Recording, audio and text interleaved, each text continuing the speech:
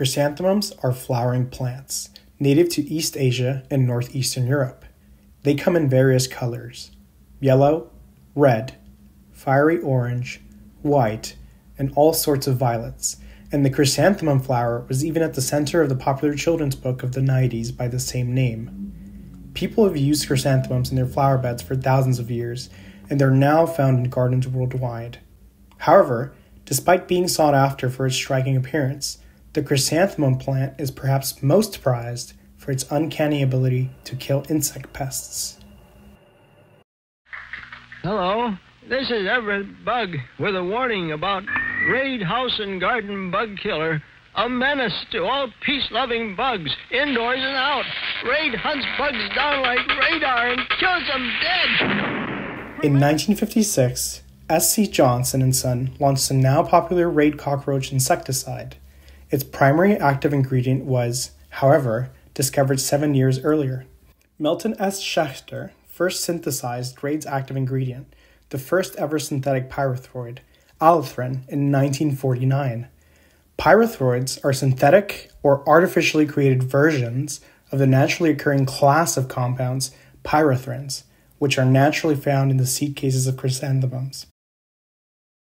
Organic pyrethrin has been used for thousands of years as an insecticide and has a much longer history than its synthetic counterpart.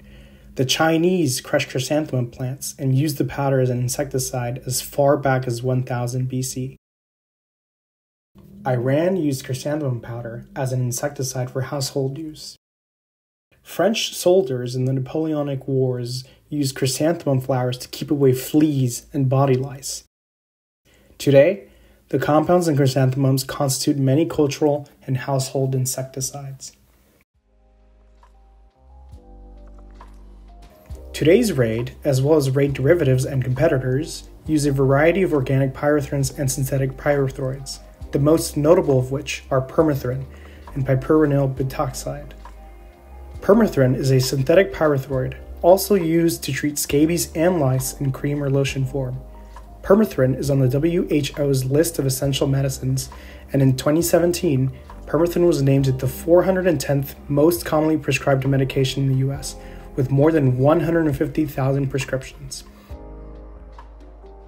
Piperenyl butoxide has no insecticidal effect on its own, yet it is often found in insecticides because it enhances the deadliness of other insecticidal compounds by helping to remove the compounds that might help to break down pyrethroid and pyrethrin-based insecticides.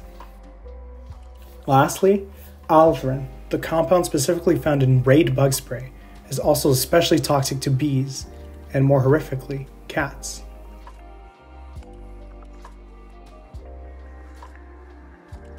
More generally, pyrethroids are particularly harmful to a large number of invertebrates.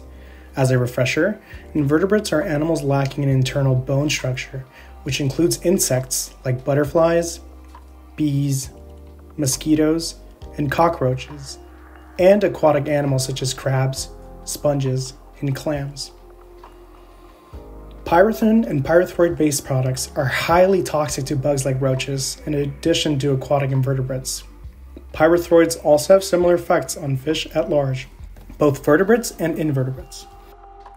In fish, pyrethroids like allothrin negatively harm the nervous system, respiratory surfaces, and kidneys of fish and other aquatic invertebrates. In general, the aforementioned groups of animals are susceptible to these compounds because they cannot effectively metabolize them, meaning the compounds often remain in the organism long enough to do serious damage and/or cause death.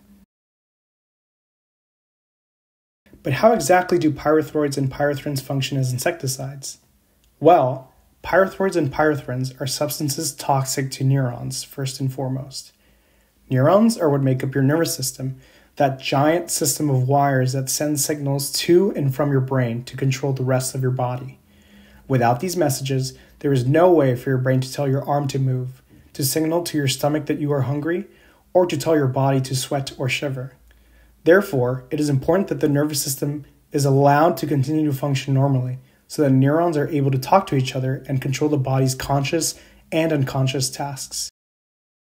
Bug sprays like Raid use pyrethroids and pyrethrins to disrupt the the individual neuron cells of the nervous system. Imagine a neuron sending a message to its neighbor. It's like building a static charge by rubbing your socks against a carpet to shock a friend. After you've mildly annoyed your friend with a zap, you need to rub your feet again to build static charge. But in neurons, RAID essentially blocks your neurons from being able to produce another electrical charge. In short, pyrethroids and pyrethrins cause all neuron cells to only be capable of firing off exactly one electrical message. Considering the human brain is firing off roughly 80% of all of its neurons in any given moment, according to some estimates, you'd run out of possible electrical signals in mere seconds if RAID could bind to every inch of your nervous system. In short, every cell in the body is now cut off from every other cell, and complex biological processes quickly cease to function. In cockroaches specifically, pyrethroid exposure quickly affects the muscle and respiratory systems and results in near total paralysis and possible asphyxiation. Cockroaches and many other invertebrates cannot metabolize or break down pyrethroids and pyrethrins. This allows the compounds to perpetually disrupt the normal function of neurons.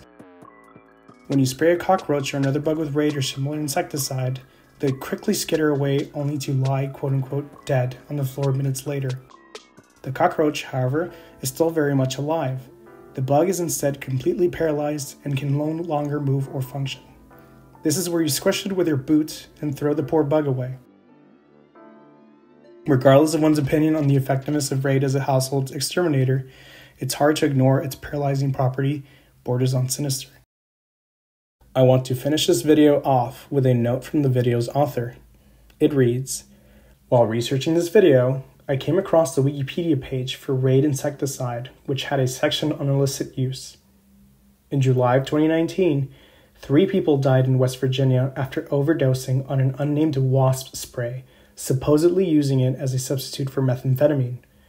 I looked for more cases of illicit use of insecticides and found the case of a Mr. A 22-year-old Hispanic man who went to the hospital after extensive abuse of cockroach insecticide. A had been abusing pyrethroids, the active ingredient in RAID cockroach spray, as a substitute for methamphetamine. He would process the insecticide at home into a crystallized form for personal use. A reported receiving a high similar to the high he would get from methamphetamine, as well as frequent feelings of déjà vu.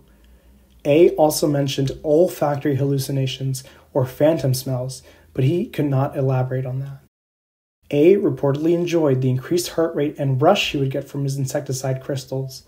A also reported to doctors he would sleep most of the days on days when he abused the insecticide. While doctors could not find any permanent health damage as a result of A's 2 months of insecticide abuse, purported possible physical effects from other cases include erratic behavior, nausea, headache, sore throat, extreme inflammation, redness of the hands and feet, auditory hallucinations, convulsions, coma, hyperglycemia, seizures, and death.